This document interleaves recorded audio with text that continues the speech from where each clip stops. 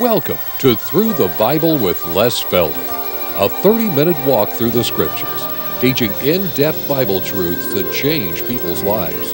Now, here's your host, Les Feldick.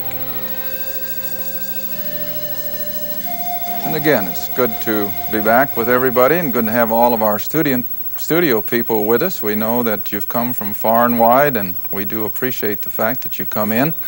And again, to our television audience, we just want you to feel at home and like you're sitting right in with our class. Take your Bible, and we trust you'll follow these references with us, because after all we try to show is what the book says, not what I think or what someone else thinks, but how we can prove from Scriptures that this book is so unique, it is so miraculous, and it's so interesting to study.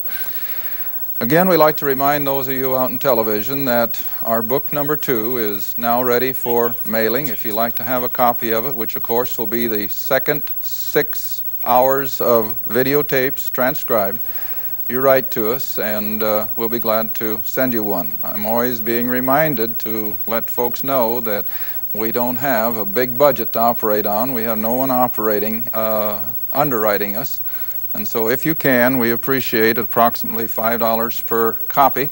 That's what they cost us. We don't make anything on them, but in order to save every penny that we can for airtime, we appreciate any help you can give us in that regard.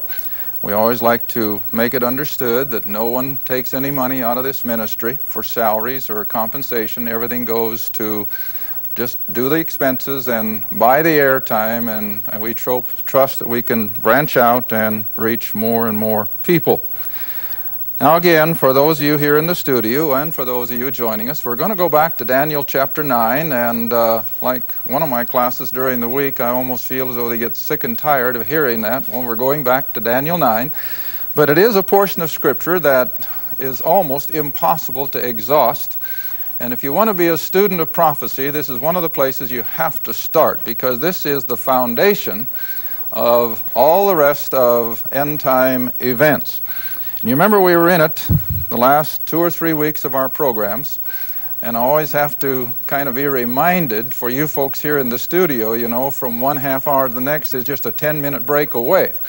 But for those on television, of course, it's a whole week, and sometimes that's hard to remember. But for those of you here now, we'll come back to Daniel chapter 9, and you remember here is the prophecy in time of a 490-year period in which God is going to bring Israel all the way from coming out of the Babylonian captivity to the coming of Christ to the nation of Israel, as we now know happened in the book of Matthew.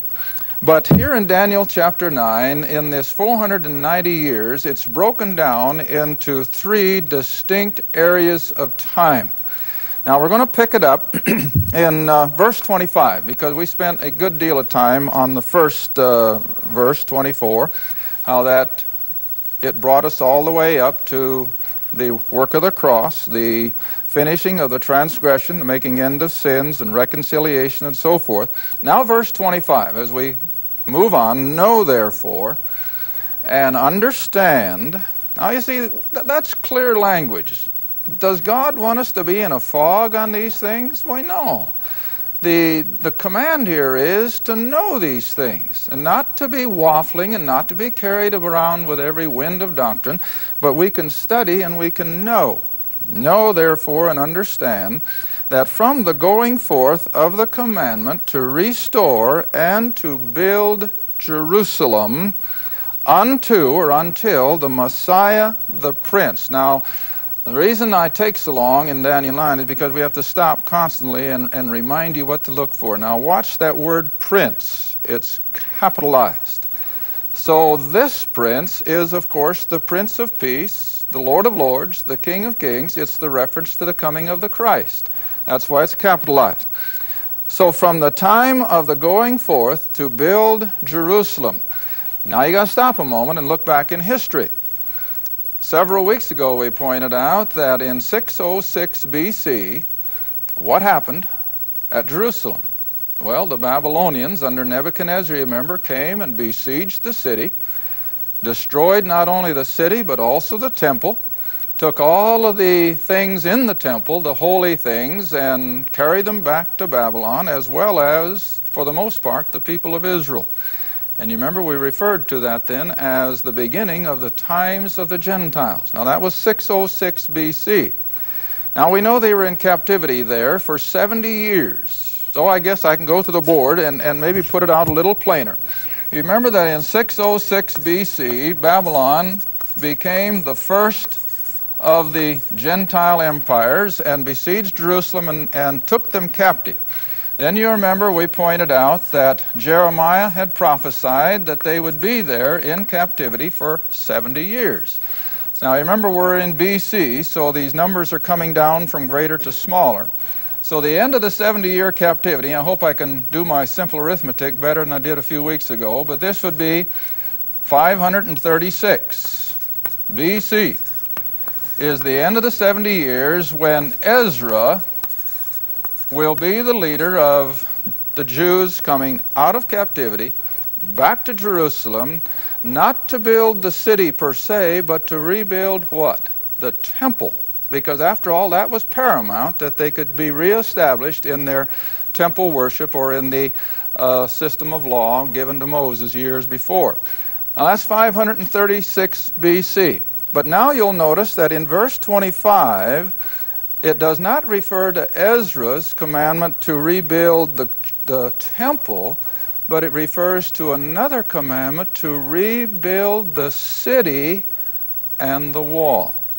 Now you see the difference? Ezra went back to rebuild the temple back here in 536, but now we have another element of time, and it's in history, that they were to go back now and rebuild the temple. Now, that's Nehemiah chapter 2. So if you'll come back to Nehemiah.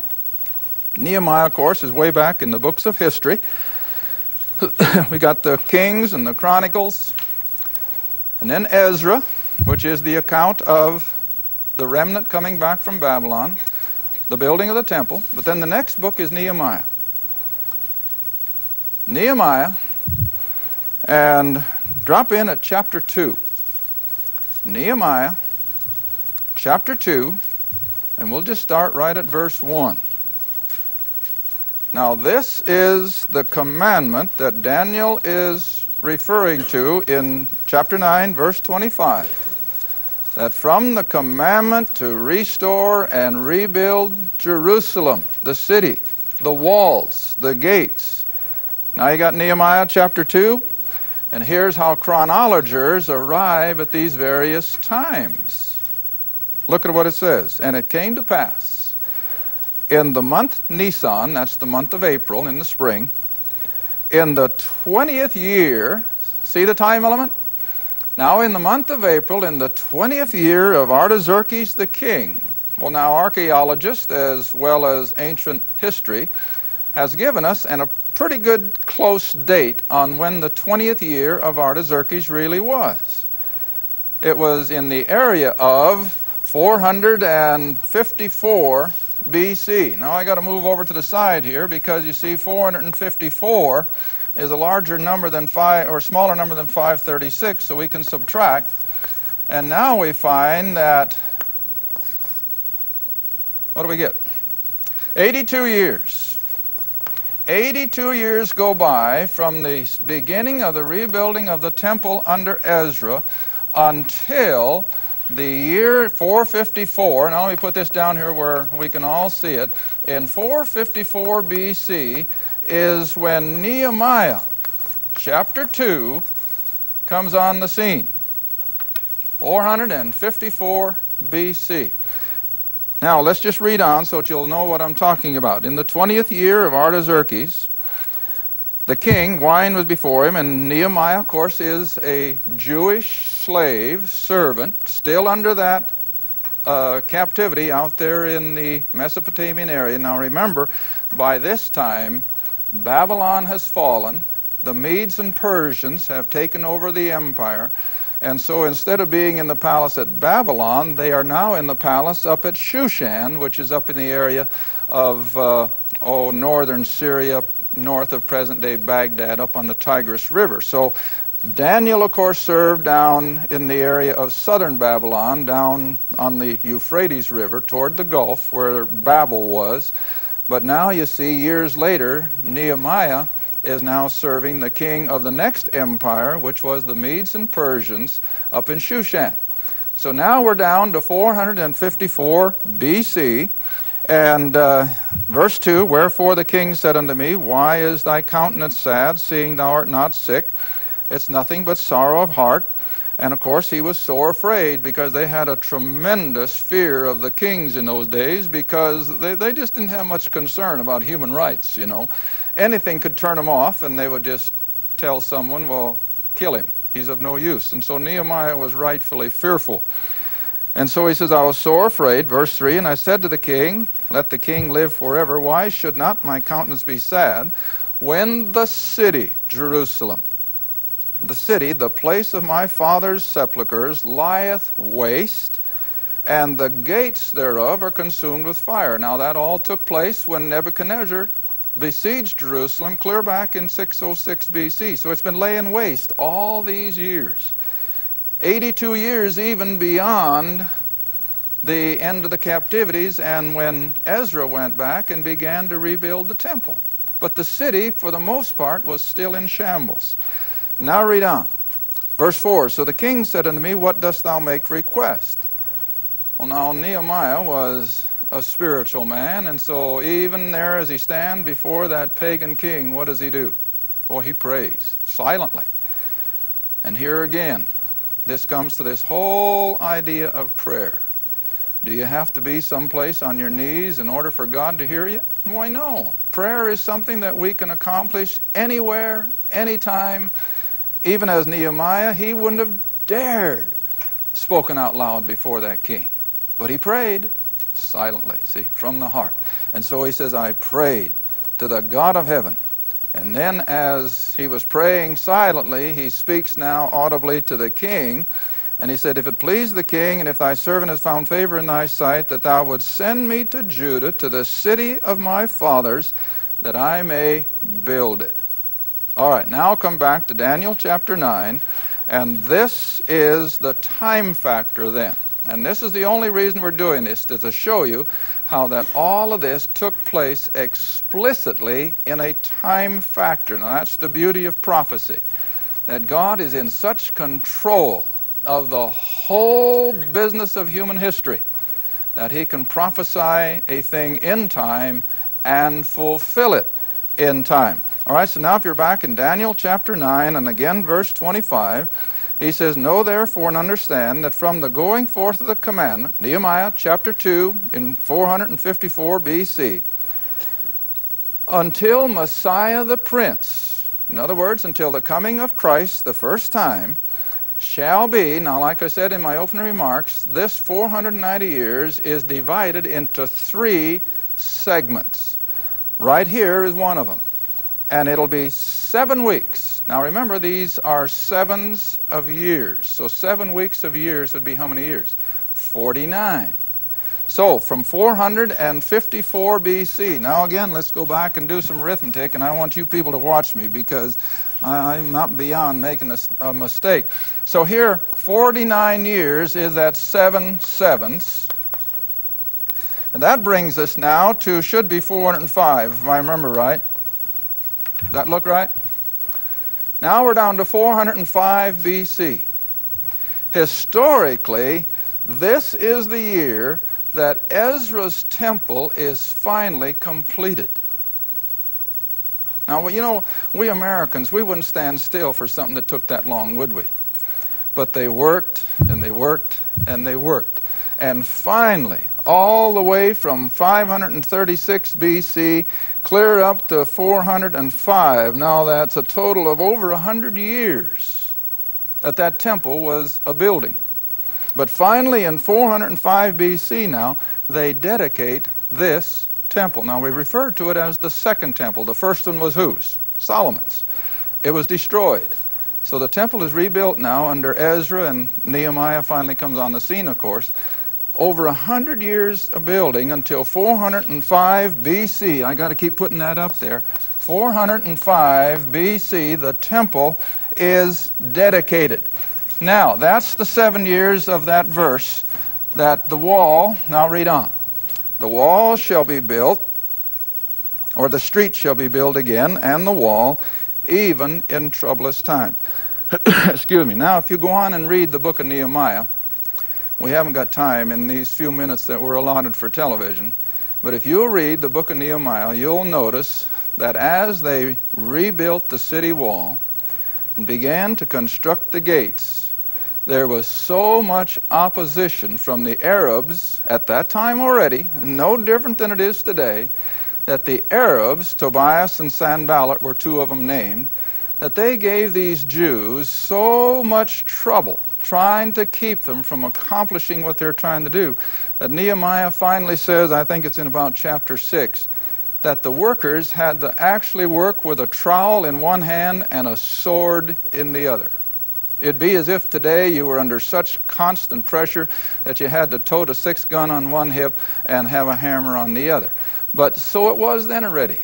But they got it done, and they rededicated the second temple then in 405. All right, now let's read on in this verse, because I'm taking it slow so that you can see beyond a shadow of a doubt how these years are segmented. The 49 years are the 7 weeks then, and the street shall be built again. And now in verse 26, after 62 weeks. Now that's how many? Well, that's another 62 weeks.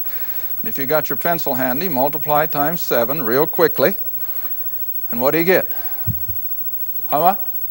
63. Oh, it's 62, but I mean, how many years would that give you? 420. Okay. 434, isn't it? Yeah, 434 years. Now, we're at 405 BC. But we're going to go to 434 years left. So we have to put the smaller between the larger. So that brings us down to 29. But you see, we're coming from BC and we're going into AD. You following me? So from 405 BC, add 434 years, it takes you into 29 what? You with me? All right, what happened in 29 AD? That's right, Helen. Christ was crucified. 483 years from the commandment given to Nehemiah to rebuild the city. Not Ezra. See, that would throw off the timing. But from this commandment to rebuild the city under Artaxerxes in his 20th year until Messiah was cut off in 29 AD. Now, are you seeing what I'm trying to show? How accurate Scripture is? Now, I always give people leeway. I'm not saying that it had to be just exactly so many years, because see, a lot of things come into play when you start dealing in chronology. Number one, I like to put this on the board for the benefit of our viewing audience as much as anything. You want to remember that a scriptural or a biblical year is 360 days. In other words, 12 30-day months. That's a scriptural or a biblical year. Now that's real handy, except we've got a problem. And what is it? There's 365 and a fraction in every year. So what'd the Jews do? Well, so far as we can tell, every few years they would correct their calendar and make up for those 5 days. We do it, of course, with an extra day every so often, and in every 4th year we have a leap year. Now, if you put a pencil to it or calculate it, you'll notice that over a period of 483 years, those extra 5+ days can be quite a period of time, see. So I don't get dogmatic and say, well, this is the exact number and this is the exact date. But I think you can see already that Scripture is so close that over the long pull, there's very little differential. And so the prophecy is exact, that from the going forth of Nehemiah's commandment until Christ was crucified was 483 years. But those of you who've been with us in the previous weeks, the original statement down in verse 24 was There wouldn't be 483 years in this prophecy, but how many? 490. Now what's lacking? Well, 7 years. There's 7 years. Now, let me go back to my timeline. Since 7 years are still also included in this overall prophecy of Daniel, let's go back to a timeline again, if I may, and just come right straight up out of the Old Testament. And from this point back here, from Nehemiah's commandment again, would be 490 years. But up to the cross was 483. So now on this side of the cross, we still have to take care of 7 years, right? Now let's read on. Now you remember what I've been stressing for the last several weeks? There is nothing in the Old Testament, or even in the Gospels, or even in the early chapters of Acts, and that's where we stopped last week, you remember. There is nothing to indicate that there's going to be 2,000 years between this and the end of the 7 years. Not a hint. So we have to look at it coming out of the Old Testament as they saw it. And that was the 483 years, the crucifixion, and then what? The tribulation. All right, now let's read on. After 62 weeks, verse 26, the Messiah shall be cut off, as we've already pointed out, not for himself. In other words, we know that Paul makes it so plain that he died for us and not for himself. He who knew no sin became sin for us, Paul writes. And the people, now here again we got to go real slowly. And the people of the prince, now what's on that word prince? A small letter P. So it's not the same prince as the one up in verse 25. So who's the small letter prince? It's the Antichrist. It's the counterfeit Christ that we know is going to come on the scene.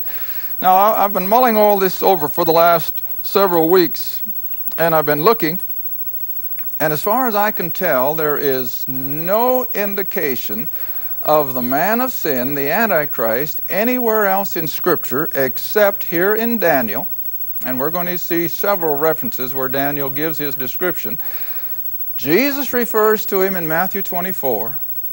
Paul describes him in 2 Thessalonians chapter 2. And other than that, we know nothing of the Antichrist until we get to the book of Revelation. Now, I may be wrong, but I'm quite sure that I'm right. But here, Daniel is revealing that this 7-year period is also going to be attended by an individual, a man. A prince that shall come. Not the prince of princes, the capitalized prince, but a prince, a lesser than God. But he's going to be the counterfeit. All right, let's move on. Now the prince that shall come or the people of the prince that shall come shall destroy the city and the sanctuary. Now, what empire was responsible after Babylon destroyed the first temple? What empire destroyed the second temple? Well, the Roman. Now again, go back to Daniel's, or Nebuchadnezzar's first. Nebuchadnezzar's vision of all the metals that made up that huge image. How many empires were there? Well, there were 4. The head of gold was Babylon. The chest of silver was the Medes and the Persians. The belly of brass was the Greek. And the legs and the feet were the Roman. 4 empires. Now you also have to remember that in your timeline from 606 BC, from way back here, all the way up through this period of time, up until here, you've covered all those empires. You've already had Babylon come and go. The Medes and Persians came and went. The Greeks came and went, and by the time we get to the cross, it's Rome, isn't it? Now then, which empire was responsible for destroying the temple? The Roman Empire. And who would come out of that empire and be the prince that shall come? The Antichrist. So this is where we get the whole concept that the Antichrist will come from some place out of the geographical area of the old Roman Empire. Now, the Old Testament doesn't give us a hint that Rome would fall, disappear from scene, and then come back. We have to read that in between the lines. But whenever I teach this whole concept that the Roman Empire ended in between 300 and 400 AD, and now it's coming on the scene again in our European community over there, and we see all the makings of a revived Roman Empire, even though there has been 1900 and some years of time intervening, how long is that to our God? Snap of the finger. It's just as if it never happened.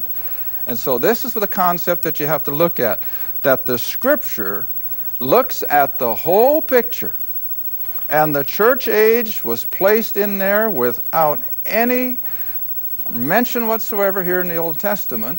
And the Old Testament goes right on as if the same empire that destroyed the temple is on the scene for the Antichrist. It's because 1,000 years with the Lord is but a day, and a day is like 1,000 years.